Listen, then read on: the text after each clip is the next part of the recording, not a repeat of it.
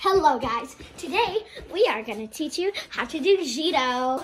Okay, Melina, let me show you your first move. So first, you grab the wrist like that, then you grab the neck like that, with the palm of your hand.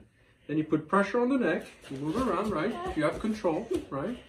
And then, what you do is, you put your left foot next to the right foot, you put your right foot behind, and then you push.